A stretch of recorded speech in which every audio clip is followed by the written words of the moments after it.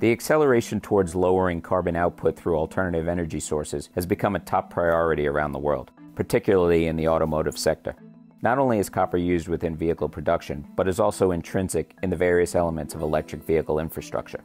With the advent of electric-powered vehicles, the amount of copper wiring used to power an automobile has increased.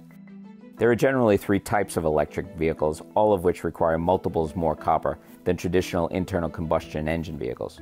Sales of electric-powered vehicles have been increasing globally since 2011 and are forecast to eclipse 54 million and represent more than 50% of total auto sales by 2040.